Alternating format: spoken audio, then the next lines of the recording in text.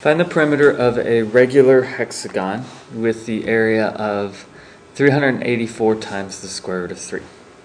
Now, we find the area of a hexagon using our apothem formula. So area is equal to 1/2 times the apothem times the perimeter. So probably use this formula to approach this question.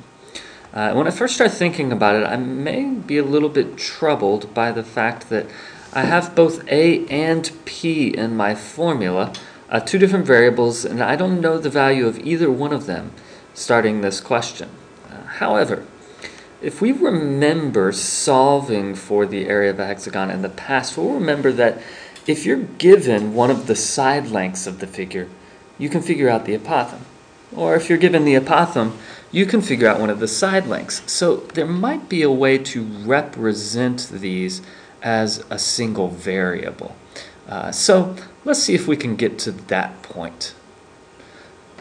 What we might want to do is we might want to just start thinking about how it is that we find the area of any hexagon.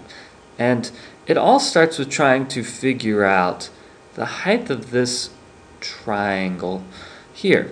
Because the height of this triangle is what we call the apothem of the figure, the distance from the center to the side length perpendicular to that side length.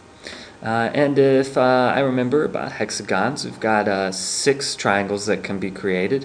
And so if it's 360 degrees around this single point, that means I've created a 60-60-60 triangle, or an equilateral triangle. If I draw the apothem of my equilateral triangle, I'll remember that I have created 2 30-60-90 triangles. That's going to be very useful. So if I want to find the area of this, I'm going to start by figuring out, based upon my side length, what my apothem is. So let's say that the side length is equal to x. Now, if I know that that's x, I know that half of my side length, that length right there, must be x over 2. And if I remember my ratios for 30-60-90 triangles, I'll remember that this is x times the square root of 3 over 2. Now, I might be a little bothered by all of the fractions in this problem at this point.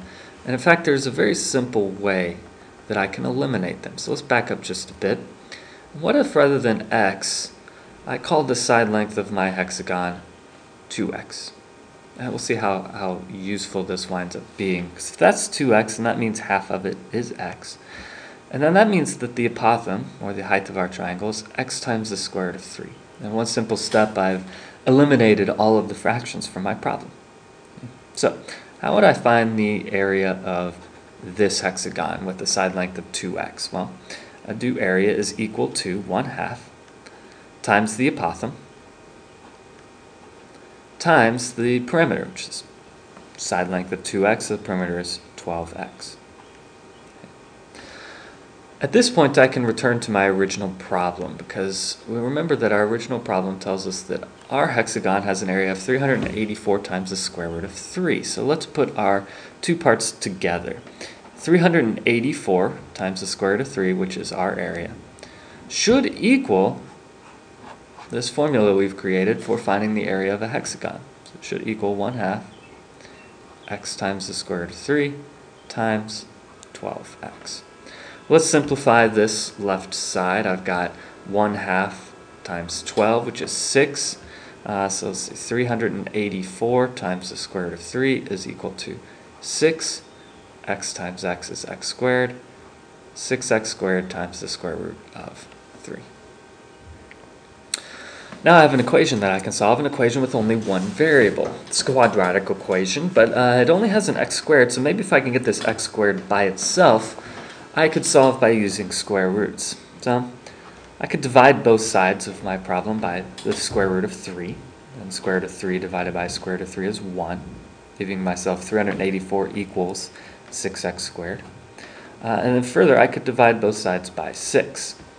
384 divided by 6 is 64. So 64 is equal to x squared. I take the square root of both sides in order to find out what x equals. Square root of 64 is And in this case, positive or negative 8. However, I remember that x is going to be plugged in to help me find my perimeter.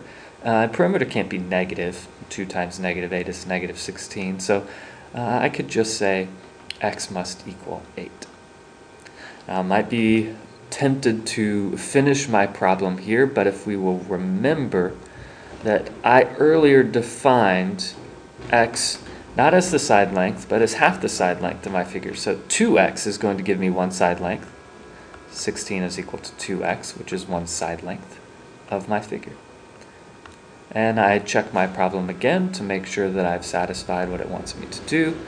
It says find the perimeter of a regular hexagon, so I simply need to multiply that by 6, and 16 times 6 is 96. So the perimeter of my figure is equal to 96.